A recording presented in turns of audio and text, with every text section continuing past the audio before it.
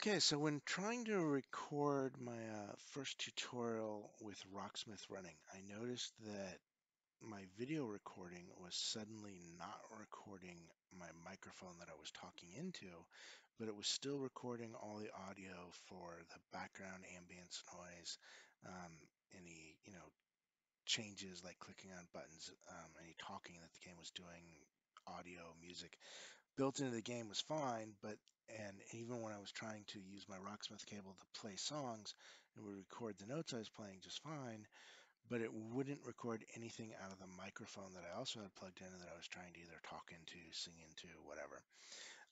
So I did some research online and I found a solution for that. And in case you want to record videos with you not only playing but singing along, or maybe your own Rocksmith tutorials, in Rocksmith 2014 Remastered.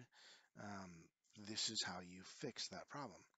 So from your desktop here, I want you to look down by the start button and you'll see this type to search here, type here to search box. If you don't have that, just type on this round little circle button, which you will have. Just click on it and start typing, and then that will work. It works just like the type here to search box. In my case, I have the type here to search box.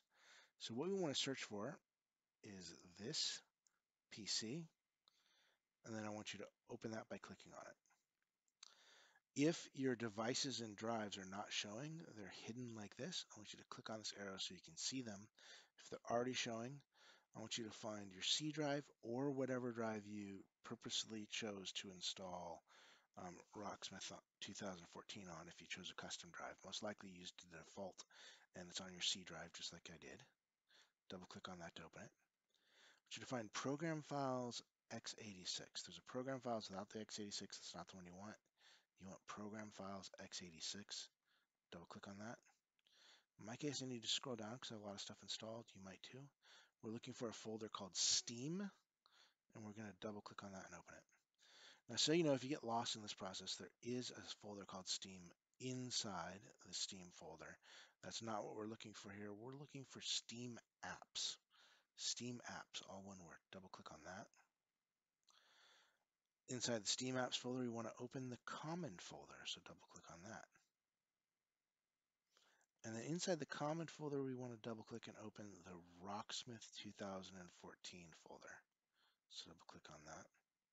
This is the root folder where everything for Rocksmith 2014 is installed. If you've watched any of my other videos or tutorials, you've probably been in this folder before making some changes.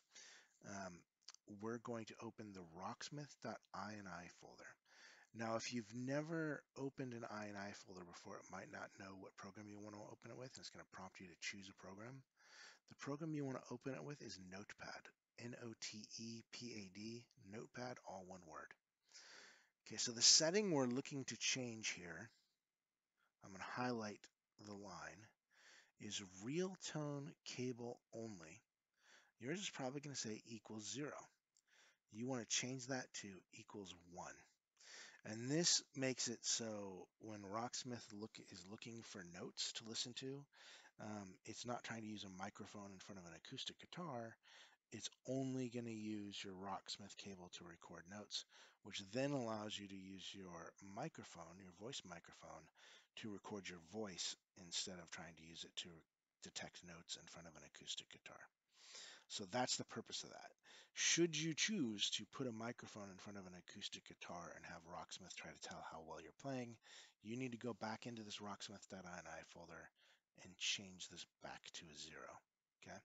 So now we're going to save our work now that we decided we're going to use it for voice, and we've put a 1 after real tone cable only. We've saved that. We're going to close that out. Okay, and now whenever we're trying to record our microphone and Rocksmith at the same time, it'll work. An additional step I want to try and show you is I'm just going to use the built-in Windows recording software for videos. And to get that open, if you don't know how to use that, that is type the Windows key all at the same time. I'm going to press the Windows key with a little Windows symbol on it, Alt key, which is right next to it, and the R key all at the same time. which I just did. Now my little panel opens up, which shows me that it's recording, tells me how long it's recording for. There is a stop recording button. And then there's the microphone, which is currently turned off. You're going to need to press that. And then now you can record your voice. This separate little video that I'm recording is now recording everything that I'm saying, as well as the background game sound. So if I were playing a song and I were singing along with it, that would work. If I were giving you instructions on, what settings to change or tell you how to do something in Rocksmith, it's now recording my voice as well as the game's default sounds playing in the background. Okay, so I hope this is helpful to you. I'm going to stop that now.